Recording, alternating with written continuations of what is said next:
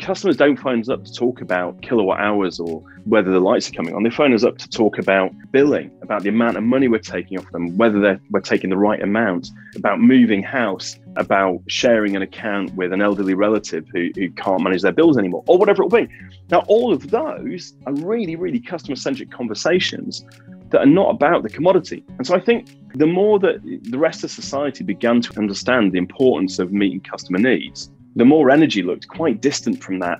And I think that was what created the opportunity for companies like ours. But on the customer side, to genuinely deliver quite a differentiated offer.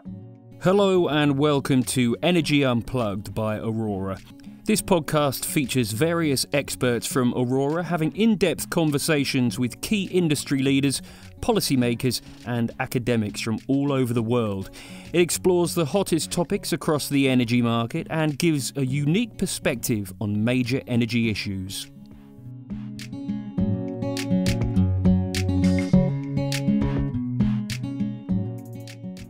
Welcome to Energy Unplugged. I'm John Feddersen, co-founder and chief executive of Aurora. And my guest on the show today runs one of the UK's largest energy supply businesses, having taken on the big suppliers as a startup, and on many measures, things like growth, retention, awards, having won. He's one of the UK's best known and most successful entrepreneurs.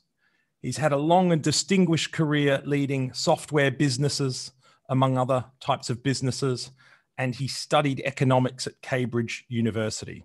My guest on the show today is Greg Jackson, founder and CEO of Octopus Energy. Welcome, Greg.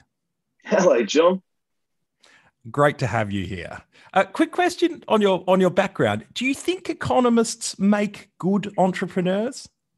That is a great question. Look, I think they can do, but they need to really experience the real world.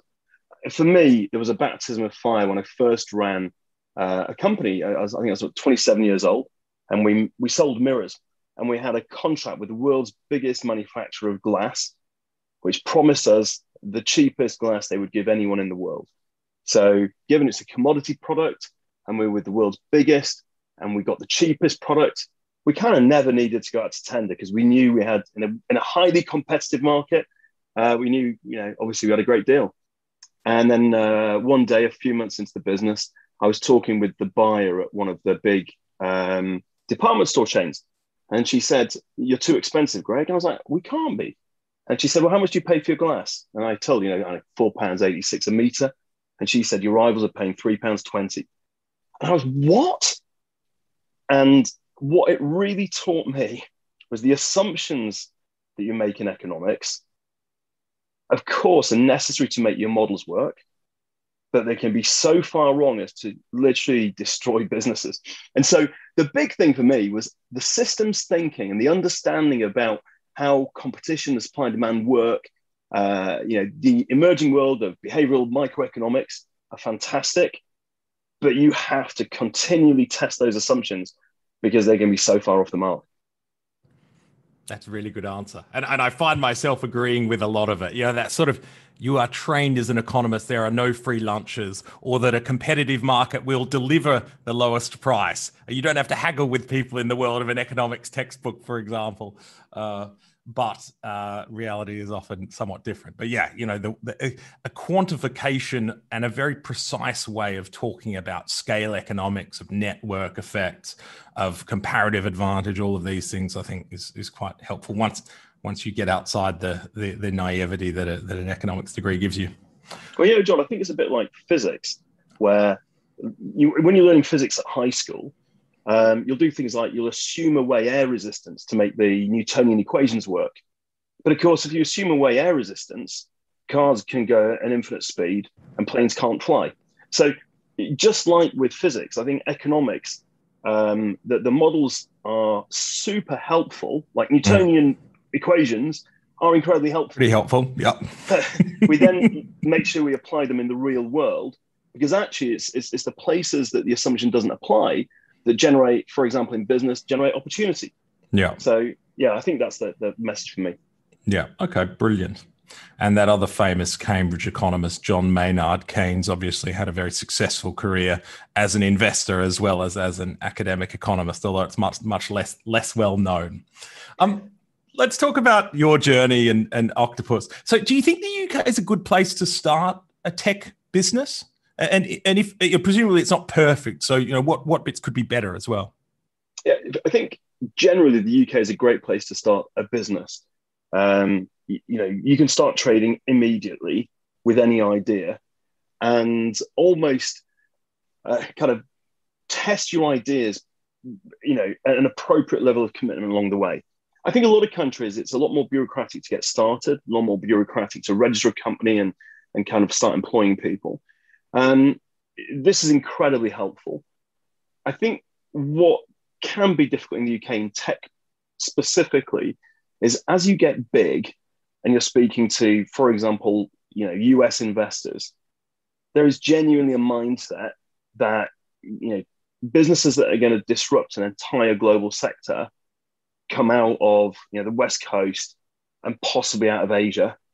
But I say possibly, I mean, certainly out of Asia. But Europe and maybe the UK are seen as kind of feeders for that world, as opposed to the ones who are going to actually drive it. Yeah, interesting. And we don't have time, but you might say, Deliveroo has recently IPO'd. Is that an example of investors being, were that an American company and not, scale economies aside, could you have told the story of global dominance rather than English dominance and achieved a much higher multiple? Argue, the Ubers of this world have, I suppose, arguably. Yeah, and I think also there was a slightly disappointing amount of kind of glee, I think, in some of the coverage of Deliveroo's kind of, the fact that price dropped after their IPO. And you don't see that so much in the States. We should be wanting companies like Deliveroo to succeed. And for them to have successful fundraising and IPO enables them to go on to a bigger and bigger stage globally. Yeah. That is, it's a real case in point. And I don't know whether Deliveroo, what the right price is, but I think some of the attitude around it was kind of slightly dispiriting, actually. Yeah, that is a good point. You got some of the big insurers sort of, even before the IPO, explicitly publicly saying, we're not backing this. It was, interesting. Do you have role models as business leaders? Is there anyone you look up to, whether you know them or not, and say, if I could be more like that person, or if I could emulate aspects of what they do, that'd be great? Yeah, look, I think, I know it's really almost a stereotype to say it, and I wouldn't want to be like these people. But for example, I think we have got an enormous amount to learn from Elon Musk and Jeff Bezos, actually. And of course, other people have built great big businesses. But I think, if you look at Elon Musk, there's a couple of things I think are really interesting. The first thing is that, take electric cars. For at least a decade, the entire global auto industry, an enormous number of investors, and a bunch of other stakeholders were basically saying, electric cars, are not going to happen. Batteries are too expensive. There's not going to be consumer appetite. People don't want to have to charge a car and wait an hour or whatever it might be. And, the vision and the incredible confidence to pursue the path that he believed in was huge. And I think with Elon, if you look at some of the interviews, there's a great TED interview with him where he's talking, among other things, about the boring company, the one that makes tunnels. And you discover what he does always is he goes back to first principles and he thinks about what are the fundamentals here, and working from those fundamentals, you can quite often work out, actually, this opportunity is going to disrupt a market. So, for example, with electric cars, what he understood was the exponential decrease in battery costs that was going to be possible at scale, right? And there were other things as well. But I think, the confidence to go back to first principles rather than listen to people who've got hooked on a current solution. And by the way, John, you opened talking about economics. Now, economics is brilliant on this. You've got local minima in economics or local maxima, where you get stuck on a suboptimal solution. And I think understanding that and saying that the world is stuck in a place where with the right effort, we can get over the hump to a better place. And I think similarly, that kind of thinking back to first principles, when Elon talks about the boring company making tunnels, By the way, whether it works or not, the thought process is what matters. He says, look, tunnels cost 10 times more than surface roads. So if we can reduce the cost of tunneling by a factor of 10, then suddenly we open up the opportunity for tunneling. And he says, well, the cost of a tunnel is proportional to the square of the diameter. So if you halve the diameter, you can quarter the cost of a tunnel. Yeah. Cool. We're now only 2.5 times more expensive than roads. And then he says, the cost of tunneling is proportional to the speed of the tunneling machine. And that is typically limited by thermodynamics. And actually, there's room to double the speed of tunneling machines. Right? Great. We're now broadly speaking the same cost as a road. And you can throw in a couple of other thoughts. And I think that thought process is incredibly important for us in energy, for example, where we've got to think through, fundamentally, for example, can renewable electricity be cheaper for the uses consumers actually need and the businesses need that will deliver nations their solutions than fossil fuels faster than anyone thinks? And by the way, the answer is obviously yes, and we can talk about that later if you like. So I think Elon Musk's ability to go back to first principles, similarly with Elon Musk, everyone says they're busy. Here you've got a guy who's simultaneously spending half his week disrupting the entire global auto industry, probably making the electric car revolution a decade faster, whilst doing pretty much the same in rocketry, right? And by the way, off the back of that, doing things like Starlink, which is, is going to put 3 or 4 times more satellites in space for the kind of internet service than the entirety of humanity has done since Sputnik in 1957. Now, in his spare time, he then does the Boring Company, a couple of other things. And you've got to say, if any of us think we're busy, we ain't scratching the surface. And he's got 6 or 7 children or something, I think, as well. So presumably that, in my experience, is right, that keeps you pretty busy as well. It's incredible, isn't it? How do you think he does that? Do you think it's delegation? Is it about great deputies and delegation? Well, I think, first of all, he's an expert. I read this great article on Elon Musk and said, how did he become so knowledgeable on rockets? And the answer was he read PhD papers on rocket science in order to really understand rocketry before starting SpaceX. And I think once you're truly expert, it's really interesting that you can then think and deliver much more quickly than when you're having to rely upon enormous meetings with lots of different experts in the room. Yeah. So I think developing your own expertise to the point you can make your own judgments quickly actually hugely speeds up the kind of process of innovation and disruption. I think, he famously works 100 hours a week, and he says that's because in his 40-year lifetime, whatever it might be, working lifetime, he'll get done what other people would take 100 years to do. Right? I think that's pretty key. And then I think I think that relentless energy is interesting. But then I think there is the bit that says, he is expert, and therefore experts want to work with him. And he surrounds himself with the very, very best in their field because, and we find this with our technology people, for example, what attract great technology talent to a company? It's if you've already got great technology talent running that company. So it is. If you are, clever and driven and all of these things, being around people like that is makes your life a lot happier in general. I think it's something that I've observed. Just how can I relate that a bit to what you're doing? How has your the Octopus Energy is now a lot bigger than it once was, obviously, and that's happened very quickly. How has your role of CEO evolved? And I suppose as it relates to delegation, expertise, those themes, how's it evolved and how have you managed that evolution? Yeah, it's a great question. I think when you first start a business, it's like playing Space Invaders or Pac-Man. You move the joystick and the on-screen character moves. It's a direct control. As the business gets bigger, it becomes more like Sim City, where you put in place the structures, and then the team kind of occupy those structures and actually make their own decisions to do stuff. From the very beginning, we set up to be a decentralized business. So, really delegating decision-making, giving authority to people on the ground. And I think that has really helped us scale quickly because we haven't had to kind of,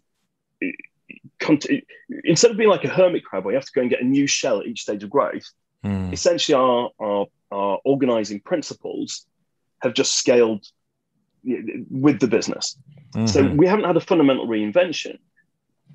But what we are doing is kind of creating ever more pockets of talent and people with both freedom and responsibility to deliver our vision. And so for me, I've been focused on culture and on the direction we're going from the beginning, and making sure that everyone in the company truly understands that. They understand what we stand for, what works for us and what doesn't, and our fundamental beliefs as a business. And I think as we scale, I just have to get that into more and more people. Interesting. So related question then, and I think it's a common situation in a startup where you'll have great people at the start. As you grow, people tend to specialize a bit more. It sounds like the way you've done things in a more modular way, maybe the scope of people's roles doesn't change as much as it might have over time.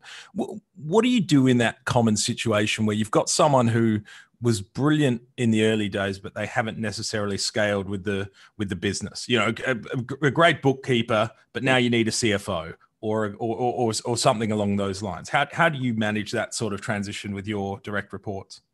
Yeah, so there are two parts to it. So we talk about the concept of tower craning. I don't know if you've ever seen a tower crane on a building site, how they're built, but basically the way a tower crane is built is it starts off with one unit, just one vertical unit, and they clip the lifting device onto it, and it climbs up to the top of that unit. It then grabs another unit, pulls it in, clips it into the center, rides itself above that, pulls in another unit, clips it into the center, rides itself above that.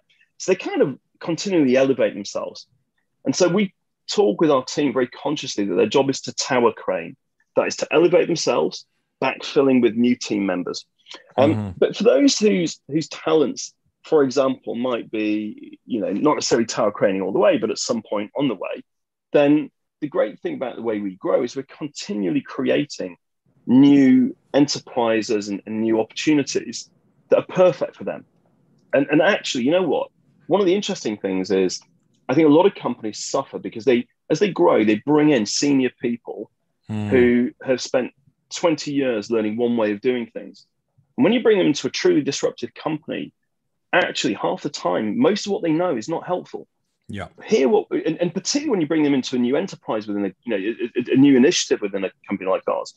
And so I think having grown a lot of people now from the beginning who can take on the challenge in our business at any level, whether it be a micro business for a new opportunity, or indeed, running a large division, or running, for example, a migration of the entire Eon and Empower customer base.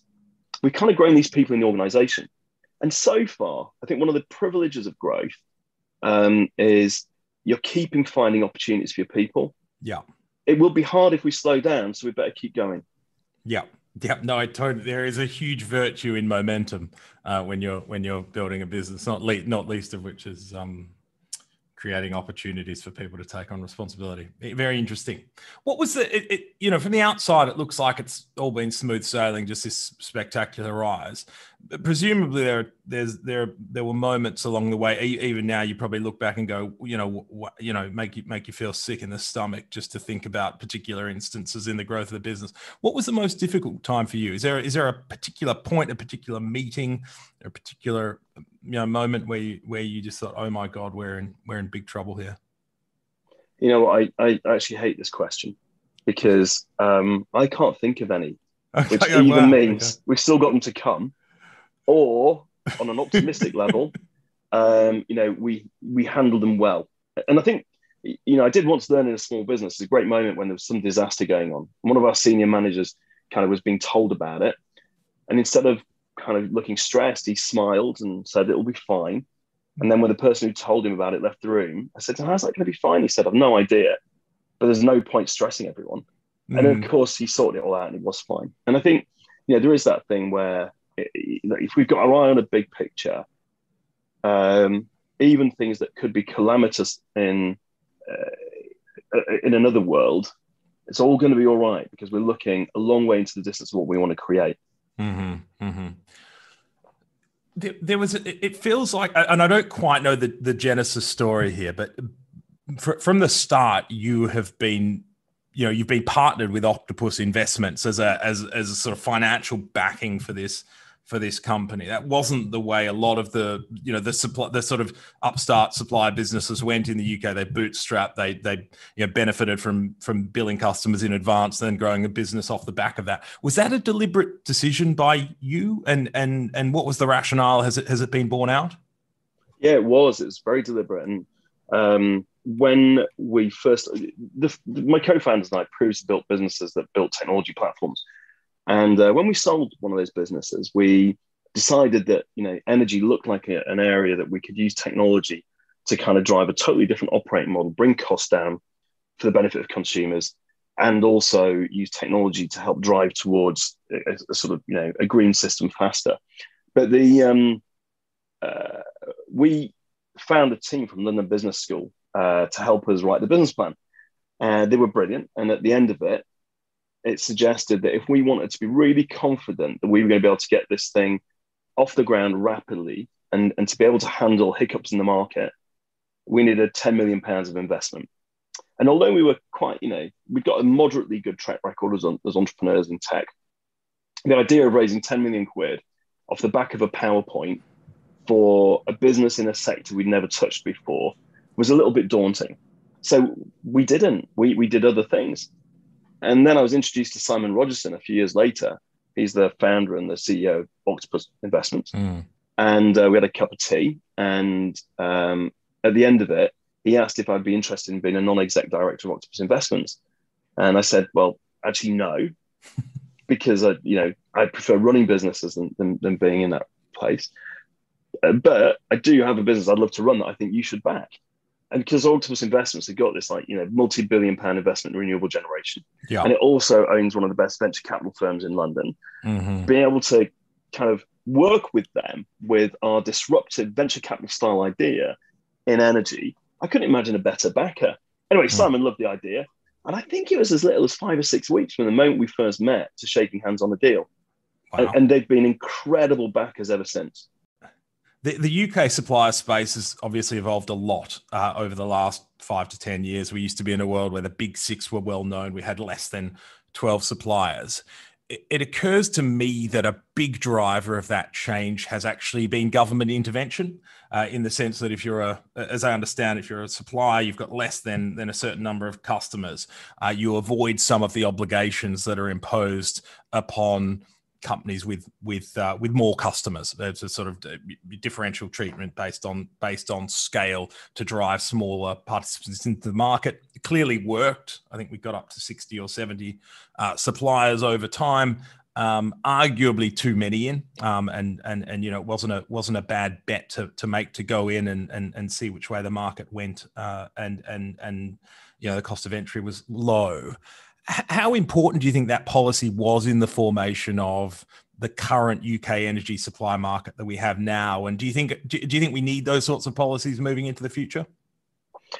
So I think it's great that you have a market where new companies can enter with new ideas, but I don't think that the kind of concepts that you described there were particularly helpful.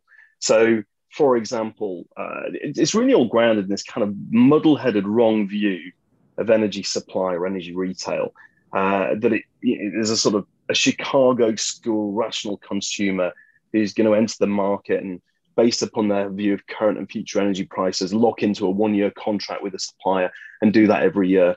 And that you're going to have suppliers who are kind of, entering into an auction of that consumer's business based upon the current wholesale market. It's fundamentally flawed. I mean, first of all, by the way, no one knows what future prices are going to do. So there's never a point at which someone can make a rational view on whether or not it's a good idea to enter into a 1-year contract right now. But the second thing, far more importantly, is consumers don't want that. We don't want that in any market. We want the reassurance that we're going to get good value and good service day in, day out, rather than being in an adversarial situation. And so I think the concept of having lots of suppliers, each bidding based on this kind of price model, is it creates stress and ultimately alienation, disengagement for consumers. And it's much more like the model that was creating or would have created looks like the souk, where you've got all these traders each telling you they're going to be the cheapest, but there's always a sting in the tail because it's the only way they're going to make money. And then you get all these intermediaries, the bloke that hangs around on the edge of the soup that promises going to get you a deal, but actually just takes you off to his mate who gives him a backhanded commission. That was the energy market not we as Octopus, but the UK was creating. And I don't think it's the one that people want. What we want is one in which companies' reputation is absolutely paramount, based upon are they bringing long-term good value, reliably, with great service to consumers. Now, that is a market in which you get higher quality investors, you get more engaged customers, and you get better long-term outcomes. Now, that's the market we want. And I think in order to get that, we definitely needed to enable new entrants. Companies like Octopus, maybe Bulb or Ovo, and a few others that maybe had a long-term view of the value they could bring to consumers. And it is great we had that easy entry, but it is really unfortunate it was predicated around the model you've described. And of course, that's why so many companies have gone bust. It's why so many customers still think energy is a market they get ripped off in, which is outrageous given how important this market is. It should be a high trust market, not a low trust market. Very interesting, Greg. And I entirely agree around the virtues of a trust-based energy market. Do you have a sense of, look, and I think the failings of the major energy suppliers 5, 6, 7, 8 years ago are well documented. Loyalty penalties, lack of trust, all of those things. Do you know why that happened? We had a dozen, we probably had a dozen suppliers in the market. To me, that feels like it should be competitive. Why wasn't it working? Yeah, I think first of all, it's quite an opaque market.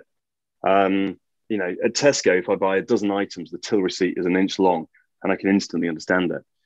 In energy, I buy 2 products, and every month or maybe every quarter, I get a 2-page PDF with probably 100 different numbers on it. So it's very easy for companies to make short-term profits by hoodwinking customers. And, you then had an investor base that quite enjoyed very profitable returns and putting pressure on management to do more every year. And so eventually you get an ever greater kind of separation between the interest of the customer and what the company is trying to do. And I think that's when you start to see lots of regulatory intervention. And at that point, companies become very focused on the regulator rather than the customer. And the regulator tries to act as a proxy for customers. But the problem with that is that customers are a heterogeneous bunch. And in trying to meet the needs of all of the customers, the regulator ends up often kind of creating this lowest common denominator, and companies are focused on that rather than the customer. I think also energy companies traditionally saw, their job was generation, transmission, engineering of, kind of gas and extraction and pipes, and customers were merely the off-taker. Back to days when energy was run by local government and the state. So I think for all those reasons, both culturally and in terms of the financial structures of energy, customers were not well understood, and the business were not built around the idea of serving the customer. And you can kind of get away with that in a commodity market. If you're saying that basically the only job in energy is to switch the lights on when someone wants it, that's kind of okay. But actually, energy isn't, customers don't phone us up to talk about kilowatt hours or, whether the lights are coming on. They phone us up to talk about billing, about the amount of money we're taking off them, whether we're taking the right amount, about moving house, about sharing an account with an elderly relative who can't manage their bills anymore, or whatever it will be. Now, all of those are really, really customer-centric conversations that are not about the commodity. And so I think the more that the rest of society began to understand the importance of meeting customer needs, the more energy looked quite distant from that. And I think that was what created the opportunity for companies like ours on the customer side. There's other things we do, but on the customer side, to genuinely deliver quite a differentiated offer. And I think, you're now going to have catch up as the traditional energy companies try and bring in more and more customer-centric people to senior management that kind of understand what it is that customers need and want from a business. Do you think do you see to me, to some extent, this is sort of behavioral and psychological, right? If you grew up if you grew up where the government was the only supplier of energy and energy markets weren't liberalized, deregulated, you don't think that much about switching your energy supply. You kind of just take what's offered to you in a sense, and I suppose you shouldn't be surprised in a privatized market that loyalty tariffs arise. Do you see differential behavior based on age of your customers? Not really, actually. I think what's interesting is customers work in many markets, so regardless of age, they used to be able to choose where they do their shopping, where they bank, where they, get their broadband or Sky TV or whatever it be from. And so I think in energy, similarly, regardless of age, there's a high degree of, certainly for us as a company, it might be different across some of the companies, but there's a high degree of demand for outstanding customer service, and they really hold us to account. And on the age thing, a good example would be, I think on the whole, people who subscribe to Which magazine, the kind of consumer association, are typically older and demand outstanding service. And because they see us recommended by Which, they hold us to incredibly high standards. Yeah, interesting. And Octopus, of course, won a bunch of Which awards, I think, over the last few years, from recollection. That's right. Okay, just one thing that strikes me about your business model. So you're reasonably famous for offering a tariff that is passes through the wholesale price. If it goes up and down, you're not committing someone to a 1-year hedge or a 2-year hedge. You're just saying that we will give you what the wholesale price is. But you've capped it, right? You haven't said, wholesale prices in this country, in the UK, can get up to £6,000 a megawatt hour, I think, at the moment. They can get up higher. Why did you on the one hand say we're going to give you this flexible type pricing, where if the price goes down, we'll pass that through to you, but at the same time decide to cap the absolute peaks? Yeah, it was actually a conversation with a journalist. We launched our first tracker tariff, which is a daily tracker, quite some time ago. And the journalist said to me, well, what happens if prices get spiky?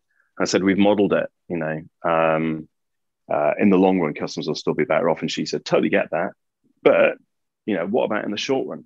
And I thought it was a really good observation. So when we launched the half-hourly tracker, the agile tariff, we built a protection in. And I think that's there for a couple of reasons. The first is, the reason to have the dynamic pricing, there are two reasons, I think. The first is we set the formula, we publish the formula. There is absolutely no way that we can hoodwink a consumer. So earlier on, I talked about the importance of trust. And that's kind of the ultimate trust, right? We just put it out there and we cannot control that price. So I think the second thing is that, to make the most of renewables, you want to be able to grab green electrons when they're abundant, when the wind's blowing and the sun's shining. Increasingly, we've got things like electric cars or hopefully decarbonized heating, where you've got a big shiftable discretionary load. And if you're going to get people to do that, you need them to respond to the price signal. Now, by the way, that may not be sort of a manual decision. It can be automatic, right? Your car connects to our tariff and knows when to optimize, so you don't need to think about it. But you can achieve that degree of shifting without exposing people to bonkers high prices. It's a bit like the carrier bag tax in retail. They introduced a 10p charge when you take a plastic bag, and the demand for plastic bags dropped 90%. Now, 10 pence isn't a lot of money, but it changes behavior. So I think on these time of use tariffs, you definitely don't need to have torturously high pricing. You just need to have enough variability that people want to react to it. And we're in a much better place to model and either use a financial instrument or our own balance sheet to handle the occasional very high spike. So, recognizing the asymmetry of information between us and the consumer, I think it is economically rational for us and only fair for us to kind of, protect them from times of really high spikes. And then, we can spread that over a long period of time. We model it and we've got the balance sheet for it. Yeah. Yeah. And it's one of those obvious common sense points that, again, the economics graduate may not necessarily realize on first glance, but a good example recently was Texas, obviously, where I know you're active. There's a company called Gritty that was just doing the full cost pass through, and it seems sensible until you start seeing sort of newspaper articles of Army veterans getting $10,000 bills for a week's worth of power, that you say, well, something didn't quite work in this offering. It just doesn't quite pass that common sense test. No, you're right, and I think actually what we saw in Texas was really a failure of the centrally planned approach to an energy market.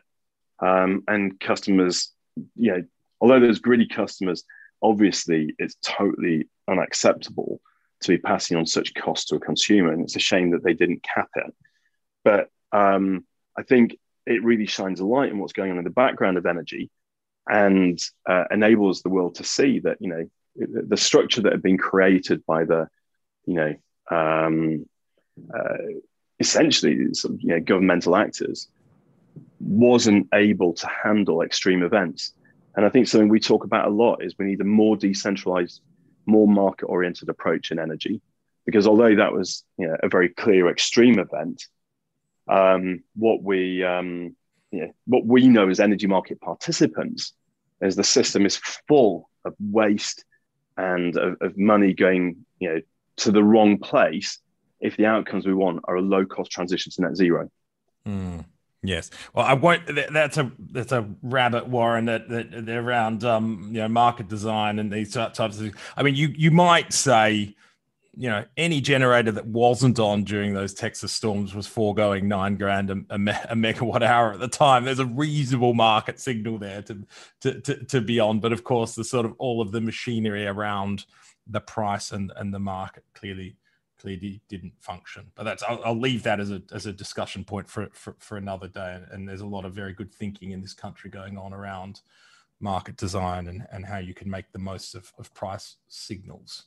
But just one brief additional question on that. So it sounds like Octopus has this reputation for scarcity pricing, and charge your car when the wind's blowing and turn off the heater when it's peak periods or whatever it is.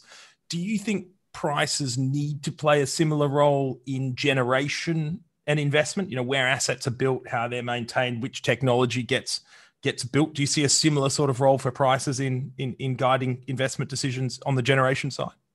I totally do. Earlier on, you talked about the founding story of Octopus Energy. One of the observations for me was when we used to build technology platforms in other sectors, one of the key signs that a sector was ripe for disruption was when people in the sector said, it's not going to happen in our sector. Our sector is different. And, we had a client, it was a clothing retailer, said clothes will never go online because people need to try them on. Well, today, clothes have gone very much online. And we saw the same in lots of sectors.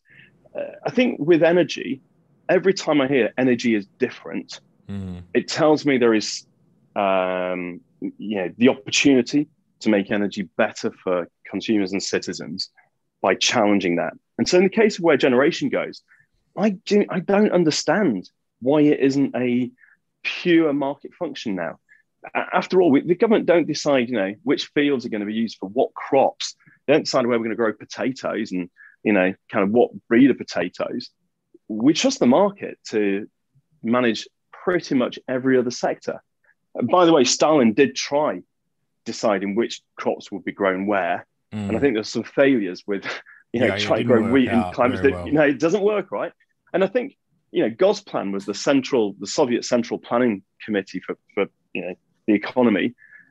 And the abandonment of Gosplan was really, the end of the Soviet era. And I don't understand why we still have central planning in energy.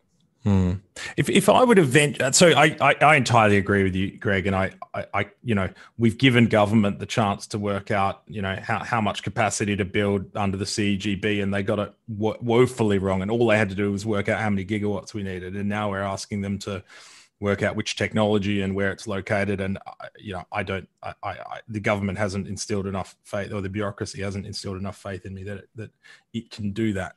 But I think part of this is sort of how you conceptualize the energy system, right? So this debate normally goes, people like yourself, Guy New at Energy Systems Catapult, others, and his colleague George Dather, why shouldn't this be a market? Who in a central organization could possibly envisage what should be built and where, and Gosplan and the crops failed and all that sort of stuff. On the other hand, you have people saying they're saying it's a war. This is a war, and at war you nationalize everything. We need to get the Spitfires in the air. The world is burning. Let's get moving. CFDs, low cost of capital, just build the stuff. And I think a lot of it comes down to how you conceptualize the role of the power system at the moment. I don't know if you've got thoughts on that, but at least that I do, it occurs to me that's a sort of framing, that's the framework by which I can understand the idea behind a central planning of the energy system. They say there are technologies that aren't yet at scale, hydrogen and various things, and they need a big push and they need a very firm hand, and we can't trust the market to do this.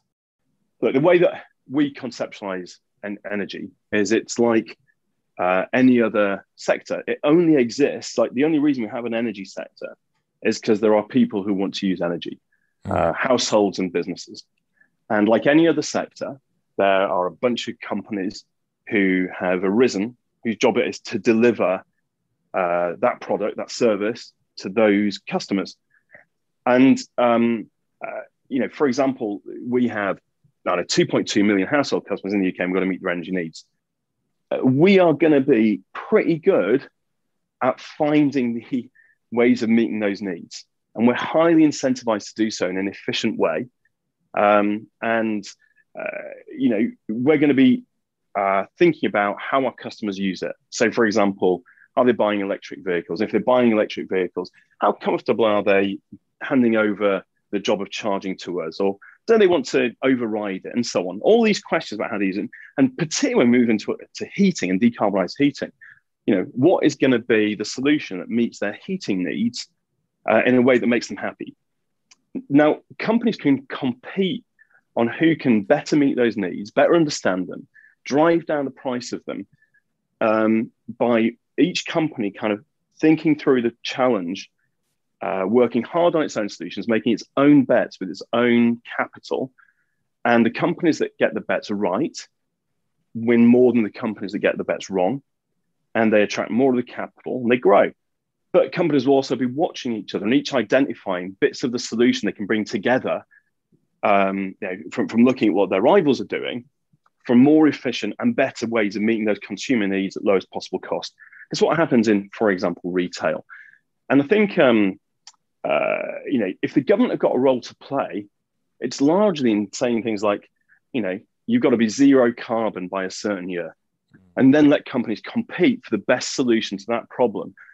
And using, the magic of the market is we take all of the complexity of different behaviors, different uses, different ways of charging, different ways of talking to consumers, different ways of generating, different ways of storing, different ways of balancing between demand side and storage and all those questions. And we bring all of that together into the economic bundle of a company. And then there's companies competing. Now, the maths on SpaceX are astonishing. I think they launched a rocket for 18 times less than NASA. Yeah. Right. Yeah. And I think when you look at a sector, very often the fans of central planning think that the economy of scale or their ability to generate insights is going to produce the lowest cost solution. But as soon as you open up and look at what other people can achieve, you see these enormous great gaps. So just one interesting stat for me, right? When 2 litres of milk leaves a farm in the UK, it costs about 70 pence. And by the time it is in the supermarket, it costs about £1.09. So it's gone up by about 50% between the farm gate and the consumer. And to get there, it's had to be shipped around in trucks. It's a bulky product. The trucks are refrigerated. It's going to go in expensive refrigerated storage. It's got to be bottled. And it's perishable, so it's not going to last long. And all of that, people driving trucks up and down motorways and emptying lorries, is done for adding about 50% to the commodity cost.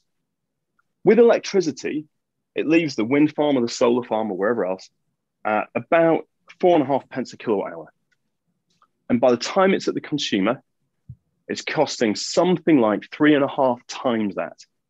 And yet it's just gone through static wires. It's not having expensive trucks driving it everywhere. Now, how have you got an energy system that is so astonishingly inefficient that the cost of getting the electrons to the consumer is roughly 3.5 times the cost of the electrons themselves? Now, that to me is the opportunity for us to really start competing down through heterogeneous solutions, which is not what you see in a central planned market. And I think the last bit on that then is, this is only going to get worse as we move to renewables, and we have incredibly expensive centrally designed solutions like where we're going to build storage, what kind of storage that's going to be. So I guess our view of it is, I'd love to build my own wind farms and solar farms and a cable to Iceland or whatever it be, to bring in the energy to meet our customers' needs, to shift around our customers' demand to better match that generation. I think Octopus will be good at that, so we could have lower cost offers for customers.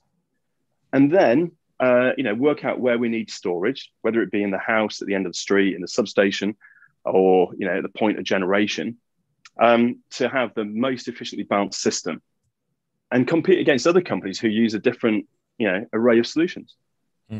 Yeah. Interesting. And one of the things that it sounds like you're saying you can still mandate the objective, whatever it is, decarbonisation, without having a heavy hand on the way it's actually delivered. Whereas it seems historically, at least in the power sector, that the two have gone hand in hand. You have the objective, and then you kind of force it through. That's what we do in employment, isn't it? Like the employment market, the government doesn't decide what jobs are going to go where. It just says, look, there's a minimum wage, there's some standards of employment, rules about health and safety, and then they let companies get on with it. Yeah, the central bank might target, to have some objectives around what full employment looks like, but it's a very hands-off approach to managing this. Yeah, okay.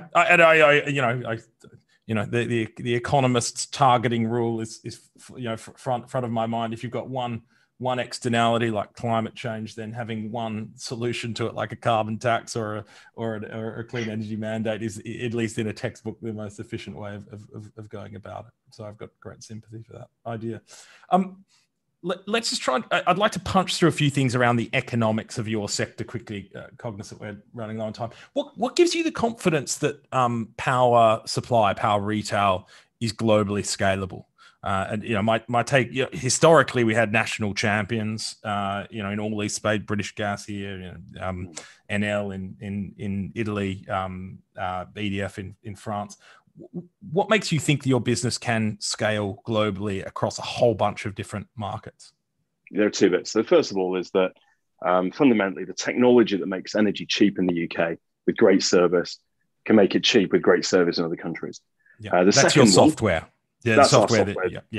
Our platform Kraken, and by the way, every aspect of that, has large reapplication everywhere. So, what is a good consumer journey for signing up for an energy account, for seeing what your bills are, for paying them, for talking to a company? All of those business processes are essentially, if you're doing a great job of them in one country with the software, chances are it's going to be very similar in others. And you see that with Uber, right? And is it a scale game? Is it do you know what I'm saying? Like, is it super expensive to build a Kraken, or are there going to be, 20 Krakens? Yeah, there might be more than one, although only one of them will be Kraken. But the software and technology are brutally hard. There are not many Oracles, right? There are not many Microsoft Offices.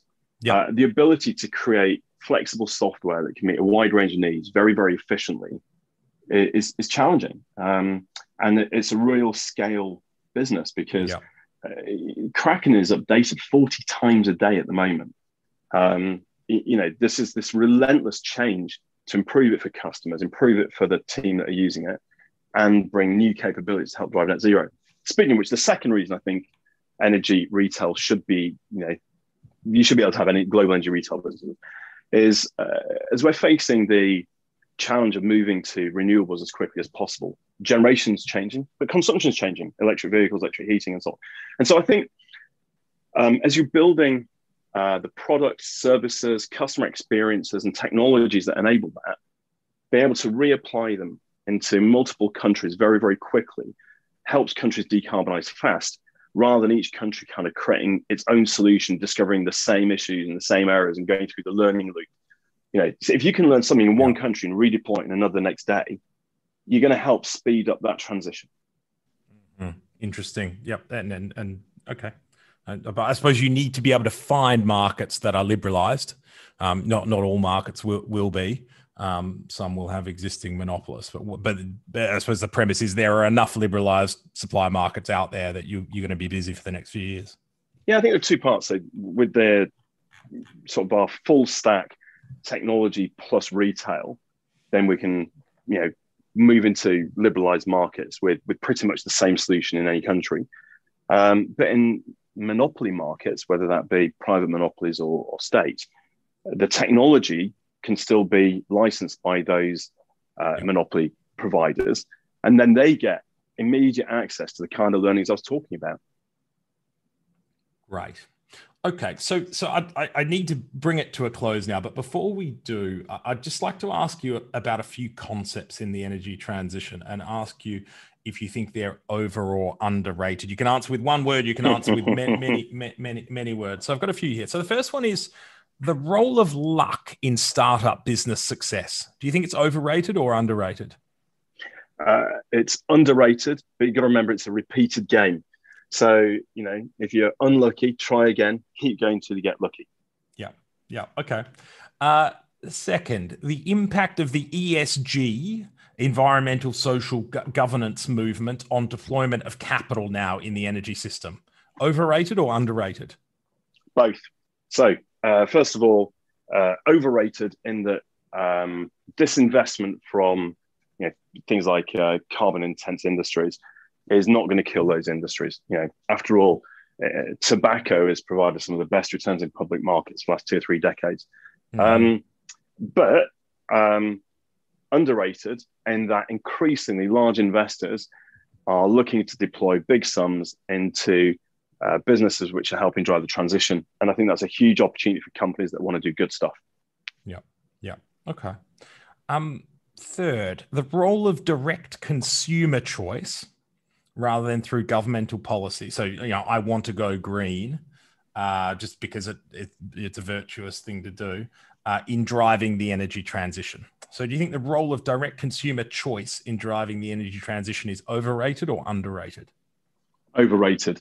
The majority of customers repeatedly in our research won't pay a premium for green energy. They want cheap power, good customer service, someone they can trust. All of those things. And they like it to be green, but not if it costs more. Okay, good. And the final one, to which I think I know the answer, the role of markets in achieving net zero power systems, overrated or underrated? Massively underrated. Yeah. Allow the innovation. You've effectively made that point today, Greg. So good. I'm glad I knew the answer to that one. Wonderful. Well, I think that's a natural time to finish. It was a total pleasure, Greg. Brilliant to hear your unique perspective, both as a business founder and as someone who just clearly knows this industry extremely well. So, Greg Jackson, thanks so much for taking the time to speak. Thanks, John. And, I can't wait to meet you and talk about both economics and energy at great length. Very good. Looking forward to it. That was John Feddersen, co-founder and chief executive of Aurora, talking to Greg Jackson, founder and CEO of Octopus Energy. Do keep an eye on our podcast feed for more in-depth conversations with senior members of the energy industry. The best way to do this is to subscribe on whatever platform you use. Thanks for listening and goodbye.